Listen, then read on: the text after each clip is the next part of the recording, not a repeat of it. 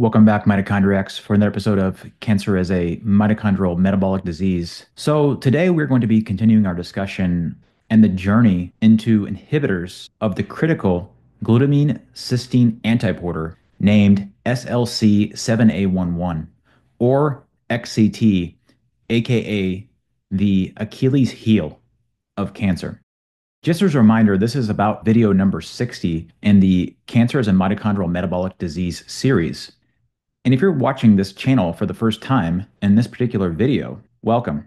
But that being said, it may be fairly difficult to start this series with this particular video. You may find benefit in watching this video, How Metabolic Therapy Checkmates Cancer, or even earlier in the series to get the necessary background information to fully maximize the value of this video.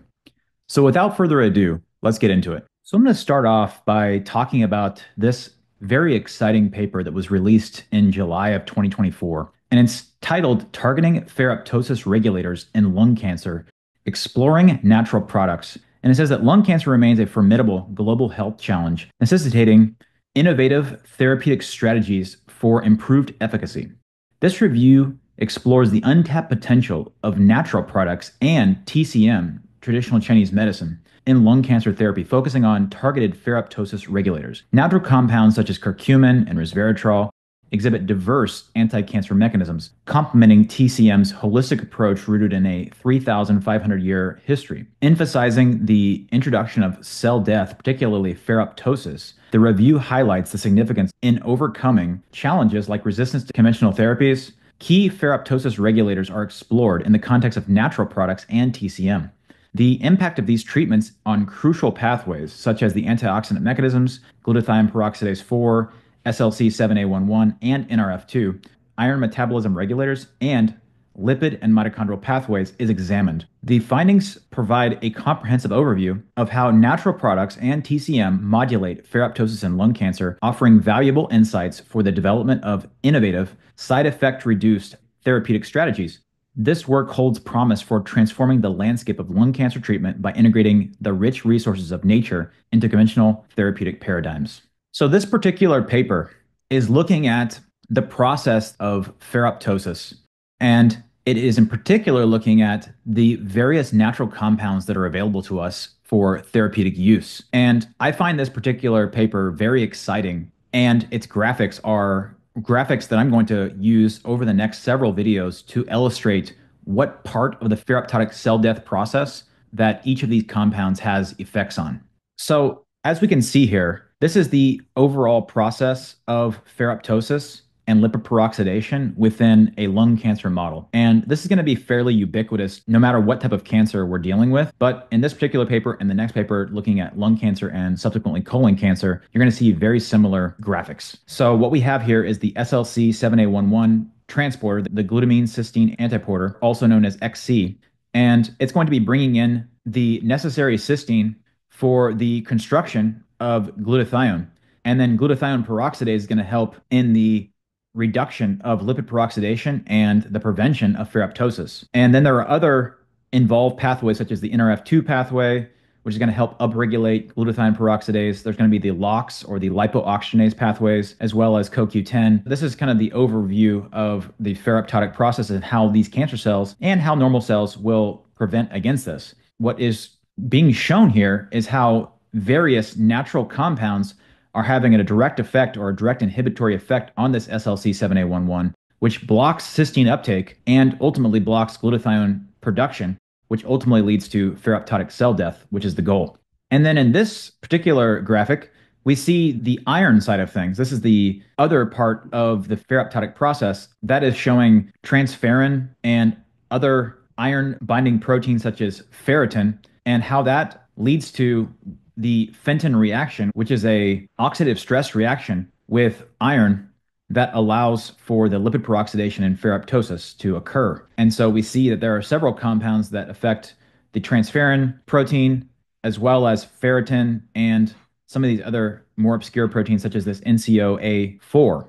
And there are, as you can see, several natural compounds that we'll talk about that are responsible for making this process work. So just to be clear, we are looking at two separate major processes involved in ferroptosis. There is the antioxidant component part of it, which is involving glutamine, cysteine, glycine, glutathione, glutathione peroxidase, NRF2, etc., that pathway.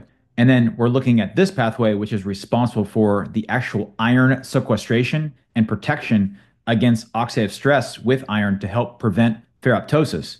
And we're looking at natural compounds that have effects on both of these pathways. This next paper is titled Targeting Ferroptosis Regulators by Natural Products and Colorectal Cancer. And it says colorectal cancer poses a significant global health challenge, ranking as the third most diagnosed cancer and the second leading cause of cancer-related deaths. Despite advancement in treatment, challenges such as delayed diagnosis, multi-drug resistance, and limited therapeutic effectiveness persist, emphasizing the need for innovative approaches. This review explores the potential of natural products, nutraceuticals, and phytochemicals for targeting ferroptosis-related regulators as a novel strategy in CRC.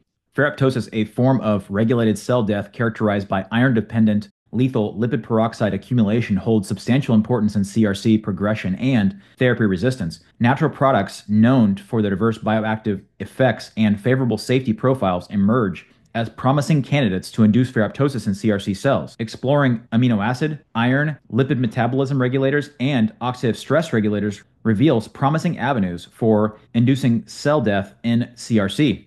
This comprehensive review provides insights into the multifaceted effects of natural products on proteins integral to ferroptosis regulation, including glutathione peroxidase 4, SLC7A11, ASCL4, NCOA4, and hemoxygenase 1.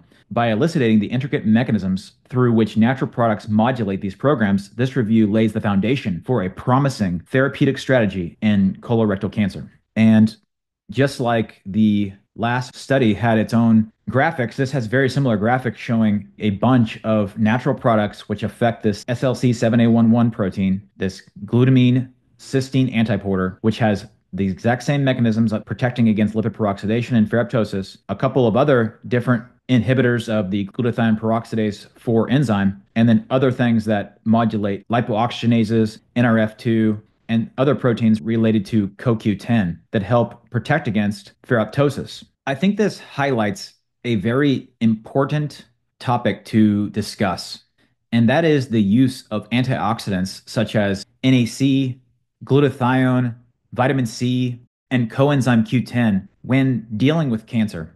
Because although these are likely showing benefit in a lot of other conditions and in preventive medicine, they're likely going to cause harm when dealing with cancer. And that is because these cancer cells, remember, they come from us, and they are hijacking some of the most important pathways that protect against oxidative stress, in particular the NRF2 pathway, glutathione, etc., but also things like vitamin C in low doses and coenzyme Q10. So be very careful, and please discuss these supplements with your own integrative oncologist or functional integrative practitioner to help mitigate and prevent any harm that could be being done. And then again, we see here the very similar graphic for colorectal cancer and how we have the transferrin protein, we have ferritin, this NCOA4, hemoxygenase 1, and how they all interact to either accelerate or prevent the Fenton reaction, which leads to lipid peroxidation and ferroptosis. And we can see there are natural compounds that have been shown to affect all of these steps and enhance the process of ferroptosis in this colorectal cancer model. And the first natural product that I'm going to talk about during this particular video is the role of capsaicin, the compound found in chili peppers that induces ferroptosis in non-small cell lung cancer by regulating this SLC7A11 glutathione peroxidase 4 signaling in vitro. And it says here that capsaicin increased total iron levels and ferrous ion levels in these non-small cell lung cancer cells, in contrast to the control group, whereas the level of glutathione was reduced in contrast with the control group. Besides, the mRNA and protein levels of this SLC7A11, that glutamine cysteine antiporter, and glutathione peroxidase were decreased significantly in those treated with capsaicin in contrast to the control group. Our study indicated that capsaicin inhibited the proliferation of these non-small cell lung cancer cells and induced ferroptosis by inactivating this SLC7A11 glutathione peroxidase 4 signaling. Capsaicin could be used as a potential anti-cancer agent in the treatment of non-small cell lung cancer. And what I'm going to do is very similar to what we've done in the past, is I'm going to show where each of these compounds work. So we see here capsaicin is blocking or inhibiting this SLC7A11 antiporter, which is going to lead to a decrease in cysteine uptake and a decrease in glutathione, which is going to lead to excess lipid peroxidation and ferroptosis, which is favorable for these lung cancer cells. And again, using the kind of classic graphic here, we have this SLC7A11 that is what is being blocked by capsaicin. So the next compound we're going to talk about today is sulforaphane. And sulforaphane is an amazing chemical that has pleiotropic effects on cancer, definitely more and out of the scope of this particular video because there's so many different mechanisms in which it works upon. But we're going to talk about today is sulforaphane's actions on this SLC7A11. So this paper is titled Effective Ferroptotic Small Cell Lung Cancer Death from SLC7A11 Inhibition by Sulforaphane. And it says here that following the addition of sulforaphane to the cell culture, cell growth was significantly inhibited and cell death was shown in small cell lung cancer and multi-drug resistant cells. The ferroptotic effects of sulforaphane were confirmed following culture with a ferroptosis inhibitor, ferrostat-1 and deferoxamine. Iron levels were elevated, which resulted in the accumulation of lipid reactive oxygen species. And later it says, in conclusion, the present study demonstrated that sulforaphane-induced cell death was mediated by ferroptosis and inhibition of the mRNA and protein expression levels of SLC7A11 in small cell lung cancer cells. The anti-cancer effect of sulforaphane may provide novel options for small cell lung cancer treatment. And unfortunately, this graphic is somewhat blocked by my face here, but what's behind curtain number 1 here, or my face, is basically showing sulforaphane blocking SLC7A11. The antiporter leads to a decrease in cysteine, a subsequent decrease in glutathione, an elevation in lipid reactive oxygen species, which when combined with iron is going to lead to ferroptotic cell death. And going back to the graphic we have seen in the past, sulforaphane, again, blocking SLC7A11 and ultimately leading to ferroptosis. And lastly, on the classic graphic, sulforaphane is blocking SLC7A11. Very encouraging. So the last compound that we're going to talk about today is going to be resveratrol. And I bring up resveratrol again because we've talked about resveratrol in particular with glutamine in the past. I'm going to show graphics regarding that again.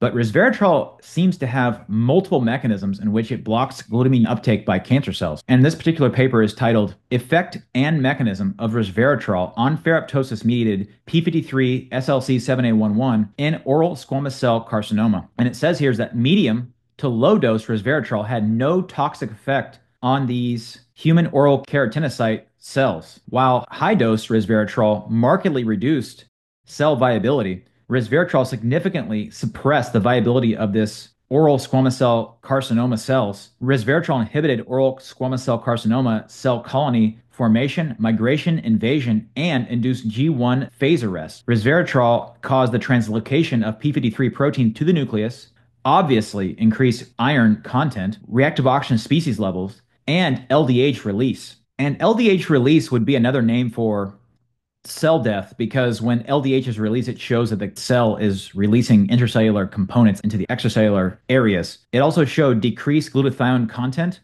and glutathione peroxidase protein expression and induced ferroptosis. And it says conclusion that resveratrol accelerated ferroptosis and inhibited malignant behaviors of oral squamous cell carcinoma cells by regulating the p53 SLC7A11 axis. And just going back to our kind of classic graphics here, resveratrol right here is blocking SLC7A11, which is lowering glutathione and cysteine and increasing lipid peroxidation and ferroptosis. And going back here, resveratrol blocks this SLC7A11 antiporter. And remember, from a prior video, SLC1A5 is also blocked by resveratrol. So with resveratrol, we're getting kind of a double whammy in terms of glutamine inhibition. I hope that you're starting to see the therapeutic potential of these nutraceuticals and polyphenols that are found in, first and foremost, foods, natural foods, but also in very safe and readily available nutraceutical supplements. I think that we are starting to see that we have a lot more at our disposal when it comes to glutamine inhibition with natural compounds than we may have been led to believe. I think a lot of us, including my own self, thought that we pretty much had EGCG as the only natural glutamine inhibitor, and we're starting to see that that is far from the truth. So be encouraged. There's still a lot more left to share when it comes to natural glutamine inhibitors. If you like videos like this, please like, share it with folks that you love and care about who need this information. And until next time.